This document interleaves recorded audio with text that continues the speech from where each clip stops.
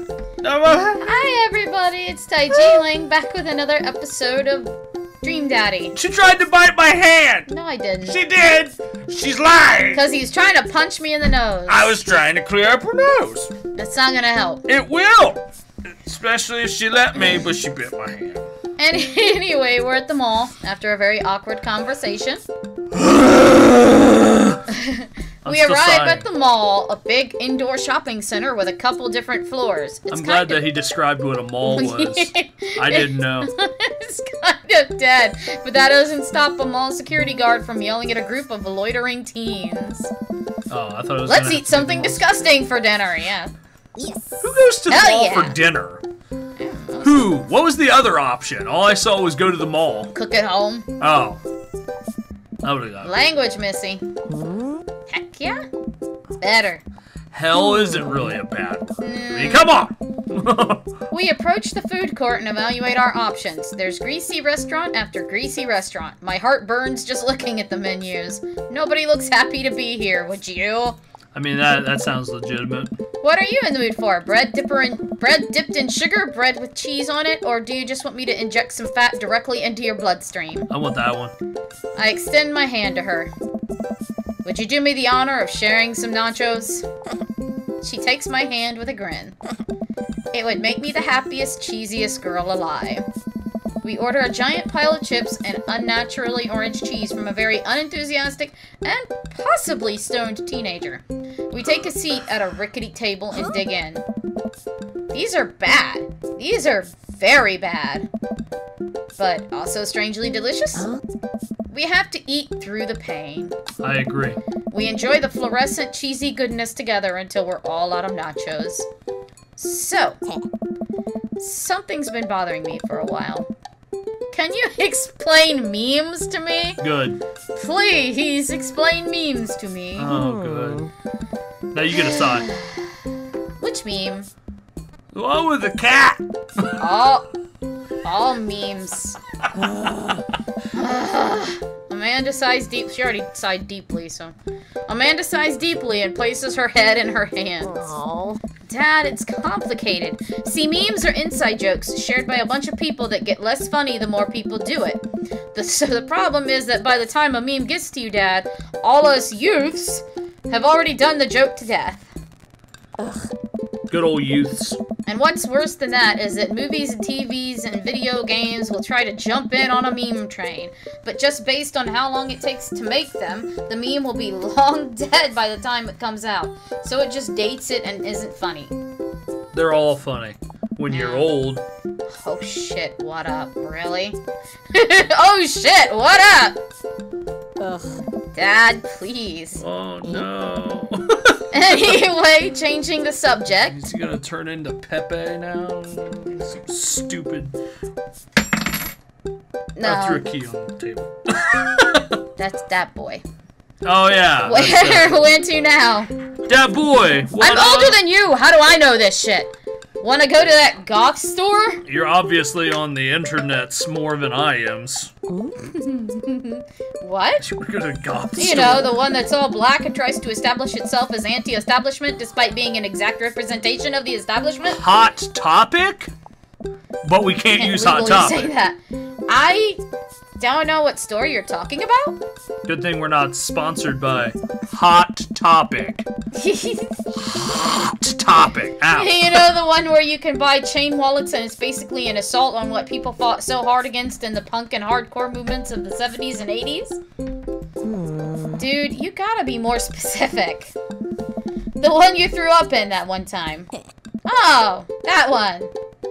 Yep, we couldn't just say a name. We couldn't come up with a name. around that way too much. You couldn't come up with like a fake name. Couldn't up with like Tot Hopic or something. Yeah, Tot Hopic. Yep, I want to go to Tot Hopic. Top Gothic.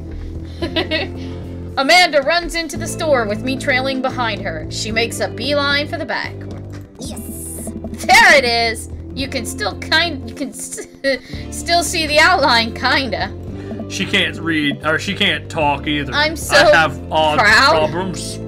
Shut up. Speech! Amanda?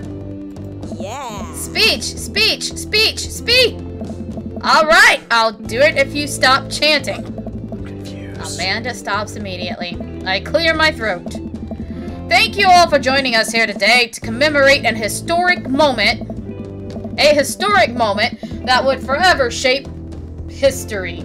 On a day very much like today, some 5 years ago, our very own Amanda Ann Smith had too much blue raspberry slushy on an outing to the mall. After begging her father to take her to dead Goth and beyond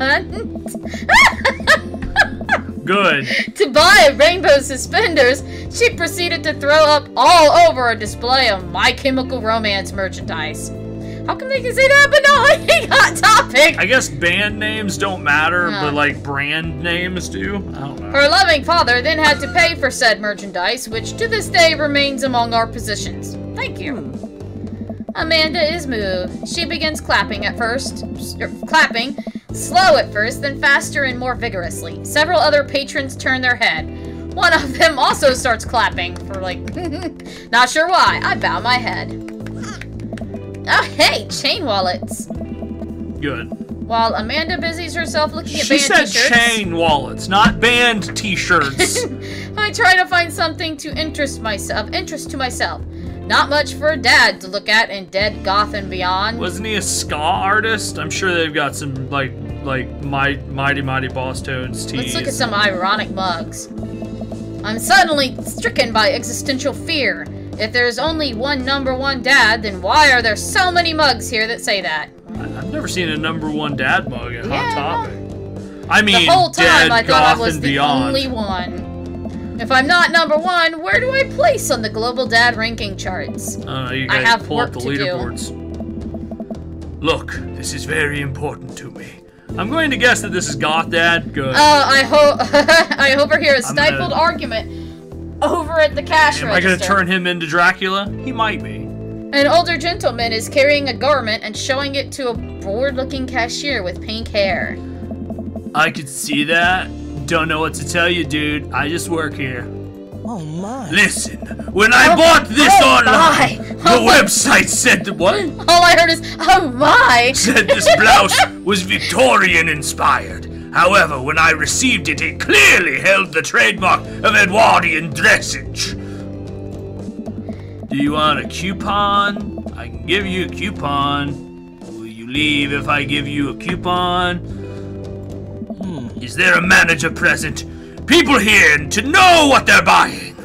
I didn't read that right, but you get the gist. I am the manager? I see. Well, it would seem that I have outstayed my welcome. Fucking Sailor Good day, Moon, shopkeeper. whatever the hell. Your superiors will receive a strongly worded letter by post. Whatever, dude.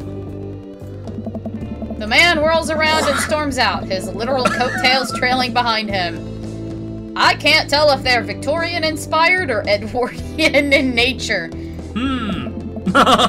Amanda trots up to me with a t-shirt in her hand. Oh boy, here it comes. Hey, Dadtron 5000. Yes, I'll buy it for you. Wow, that was easy. Thanks. At least it's only one this time. Amanda plops the shirt onto the counter and grins at the cashier. I love your hair. The cashier says nothing and rings Amanda up, radiating hatred. I hand her a 20. You were doing a dude's voice for her. Yeah, whatever. You were doing like this. That's what she sounded like. Okay. That's her voice from now on. If she pops up again, I still have to do that. So what was that guy's deal? The cashier rolls her eyes so hard I'm worried she'll pull something. That's Damien. I don't care. It's still gonna be her voice. He's in here all the time. He's obsessed with Victorian fashion or whatever. She hands Amanda her bag, and it's clear the conversation is over. We make our way out of the store and head home to get some rest. Amanda and I sit on the couch trying to find something to watch over bowls of ice cream. Oh, cool. Long Haul Paranormal Ice Road Ghost Truckers is on. That's the greatest combination of Your things. favorite, right? Long Haul Paranormal I'm kind of Ice confused Road. as to how that would work out, but sure. Oh, hell yes. They have to make it over to the Canadian tundra before the ice road melts. But they're also hunting ghosts. Okay. Uh-huh. Also, the trucks are haunted. That sounds like a pretty good show. I'd watch it. Yeah, I would watch it. I'd watch it. This is an episode I've already seen, but it's one of the best. Please explain this to us. Calum? Is it Callum or Callum? Callum and Flint Dogbone, the twin brother truck driving and ghost hunting duo, find themselves in the greatest peril yet. Oh no! No, this is Callum. Oh no. Oh no! The ghost done got control of the truck! I can't steer on them damn ice roads! Let me use this EVP meter to try and communicate with the spirits! Flint, we're about to die! I almost got it! If you listen carefully, it sounds like it's saying, you're gonna die! That's because we're about to die, you... This is art. I like it. The episode ends and Amanda excuses herself to go and start arguments on the internet. So they die, obviously. Because if it ended there, they died. I stay up a little longer, curious about the exploits of Callum and Flint Dogbone after their disastrous ice road accident. I didn't expect to have to do southern accent. Afterward, I crawl into bed and get a good night's sleep. Oh, I can't feel my legs! What do you do when you don't have to will determine where you will be when you can't help it. Yeah. Is that how you sleep? Yes. Morning, sleepyhead. 5 more minutes. Turned into a snake. You have never ever let me have 5 more minutes, so get up. Fine. Why don't you cry about it a little bit more? I will. We have cereal for breakfast and spend the morning putting together furniture. Amanda is much better at interpreting the tiny manuals. We're able to put together a few shelves in one desk, but I'm pretty sure it was supposed to be a bookcase. Hey, man. I mean, bookcase. It all came out right. So, you excited for the cookout today? Will all the hot dads be there? Oh, yeah, I forgot there was a cookout. It's been a little while since we played this. Isn't that Robert's cookout? I can't remember. I cannot. I'm excited to beef up my grilling skills. Whatever. Uh-huh. Oh no, I didn't. She skipped right over her dialogue. Whatever. Now we'll never Whatever know. He said. Now we'll never know what lame stuff the dad said. Just pause it. Don't you want to meet some of the people in the neighborhood? Haven't I already been meeting all the damn people in the neighborhood? I think that's the whole neighborhood. I'll probably end up standing uncomfortably in the corner with a plate of food and hope that nobody talks to me. Oh. Dad, you're a beautiful work in progress. We will get you that butterfly to emerge. We will get that butterfly to emerge from the cocoon. The social butterfly. Well, we better get started. We better start getting ready. I'm going dyslexic here. We definitely don't want to be late. What? No, we have to be fashionably late. Who shows up to a cookout on time? People who... You know what? We're going early, just because you said that. Oh, cool. I head out the door and Amanda reluctantly follows. We walk across the street to Joseph's house with a store-bought veggie plate. I'm a terrible cook if it doesn't involve a grill. Okay.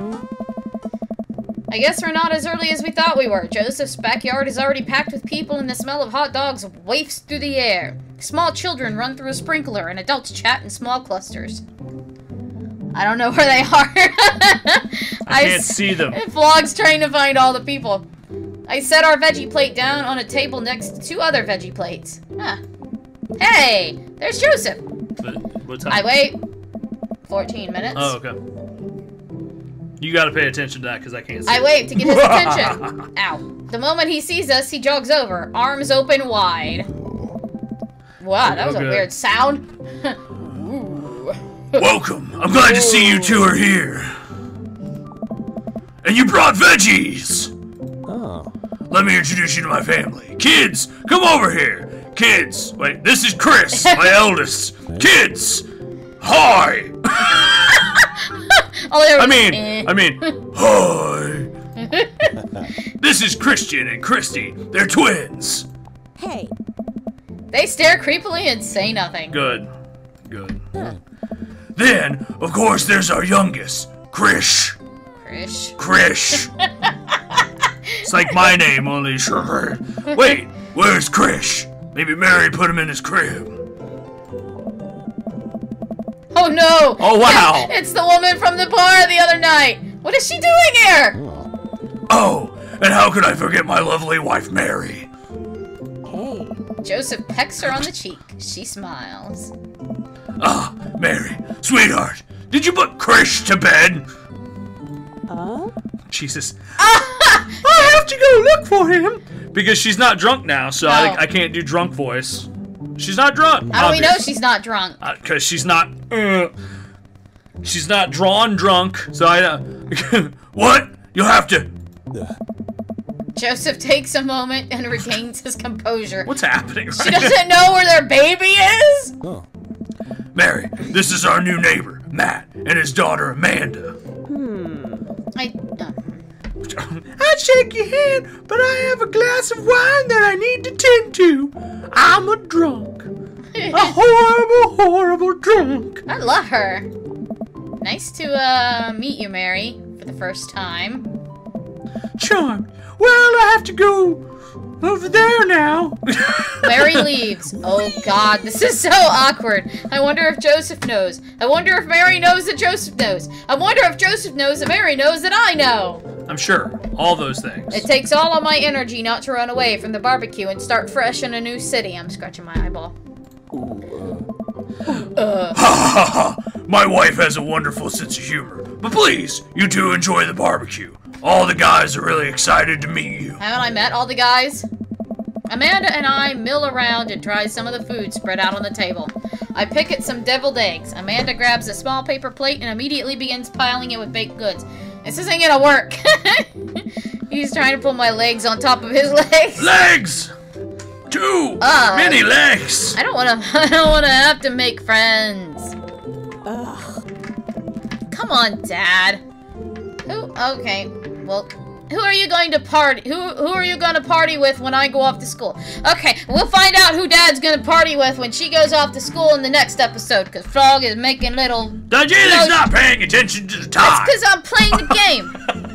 But thank you, and hopefully see you in the next episode, and I just lost my key. Bye. Bye-bye, Key.